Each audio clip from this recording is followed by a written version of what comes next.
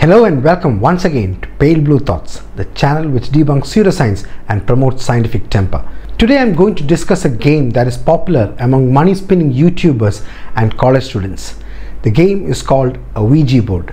It is sometimes wrongly pronounced as Ouija or Ojo, but the correct name is Ouija board. If you have never heard of it or used a Ouija board, the concept is pretty simple. With a group or by yourself, you place your hands lightly on a triangular pointer called a planchette. The planchette rests on the board itself, which has the words yes and no in its top corners, all alphabets and numbers in the center, and the word goodbye at the bottom. The idea is to summon the spirits you want to communicate with, and they will move the planchette around the board to spell out answers to the questions you ask, until they or you finally say goodbye and the spirits go back to wherever they came from. It all sounds pretty harmless, but there is a long tradition of people believing that Ouija boards are dangerous occult gateways that can lead to demon possessions or worse. Just a search on YouTube reveals hundreds of videos with millions of views about such seances. The game is quite popular in college hostels where students sit for long hours into the night invoking the spirits. Even people who start out as skeptics may end up being big fans of this after seeing its miraculous powers. So today, let us see what is the science behind this curious little game and an explanation as to why the planchette moves as if directed by the spirits. The spirits are waiting on the other side.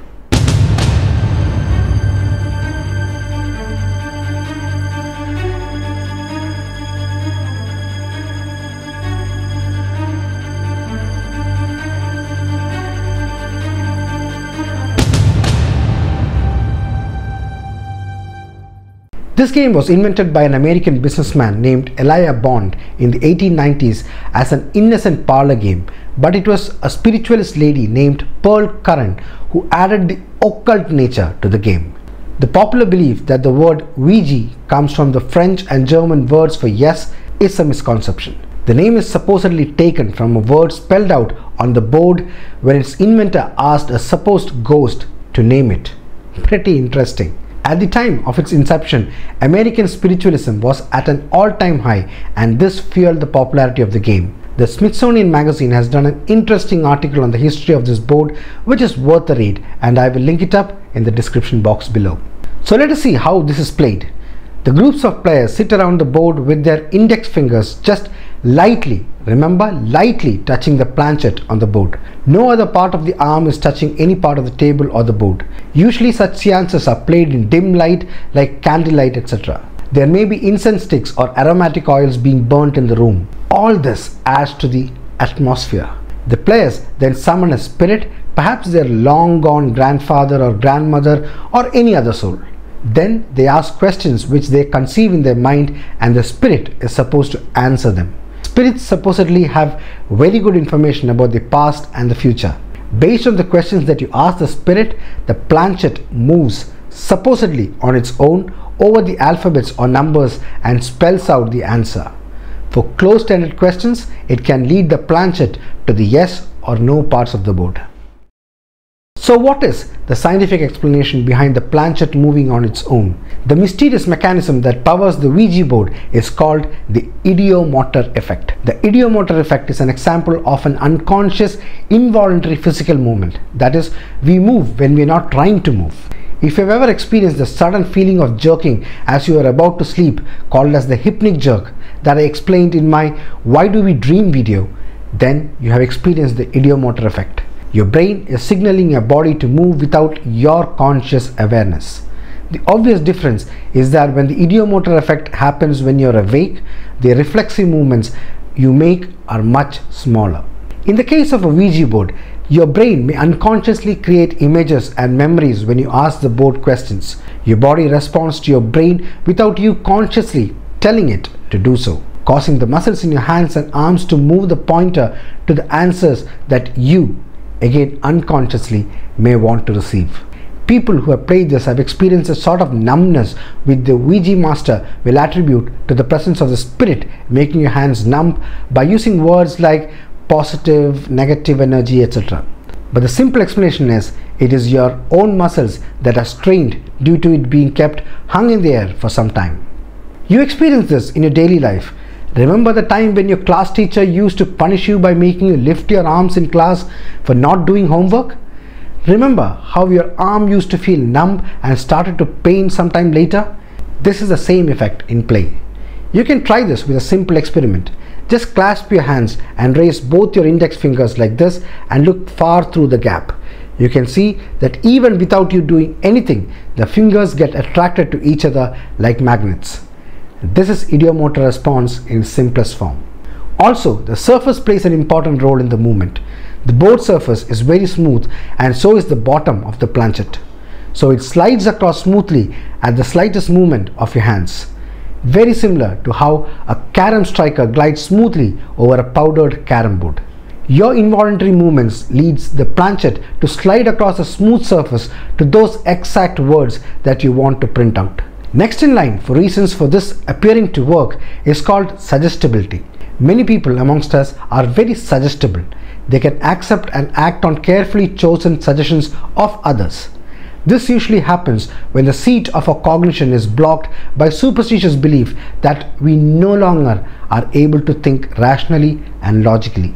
Many people get influenced by the atmosphere, which is pretty mysterious in all these seances. The low lighting levels, the smells of aromatic oils, chanting, etc. can just add to the effect and make people think that something big is about to happen. And their brain just plays along and makes things happen.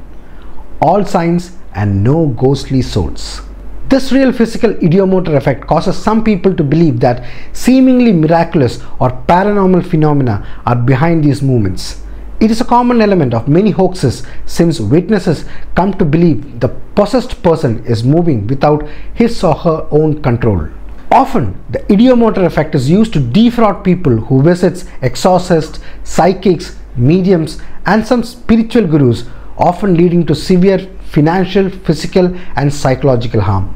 Of course, when it comes to these people, it is often difficult to ascertain if it is the ideomotor effect in action or conscious trickery. A classic example of ideomotor response used to exploit people for financial gain is dowsing. Dowsers usually hold two rods in front of them so that they are parallel. When they come across whatever it is they are trying to detect, which is usually water, the rods will cross over at that point.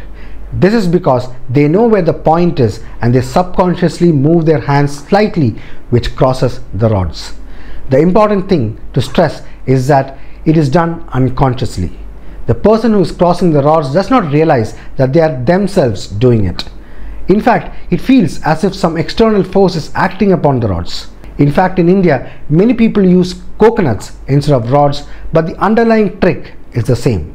James Randi, the famous magician cum skeptic, has exposed a lot of dowsers using simple experiments for his $1 million challenge, and you can learn about his wonderful feats in this video that I have done last year. Our favorite Sadguru too uses this in his famous rudraksha trick to make the rudraksha necklace swing in a particular direction. He uses the ideomotor muscular movements to prove that if you hold a rudraksha necklace over something with positive energy, it goes clockwise and it swings anti-clockwise when placed over something negative. A silly trick that fools thousands of his beloved, cognitively biased followers. The ideomotor effect and the Ouija board is a classic example of how we can be fooled by our senses and ourselves.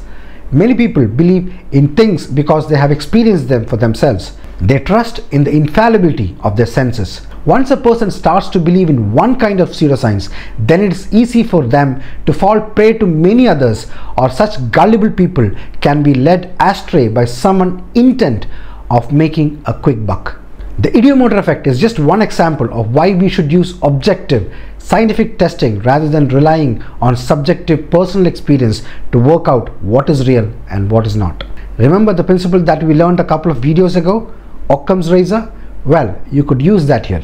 Instead of assuming the presence of ghosts, spirits, souls, unexplained energy sources, it is best to understand that your own mind is making the planchette move in accordance to what you want to believe. Of course, it goes without saying that there has been no evidence till date to the existence of ghosts, spirits or souls. That is the reason why I often tell my viewers not to just believe things. Trust them on the basis of empirical evidence.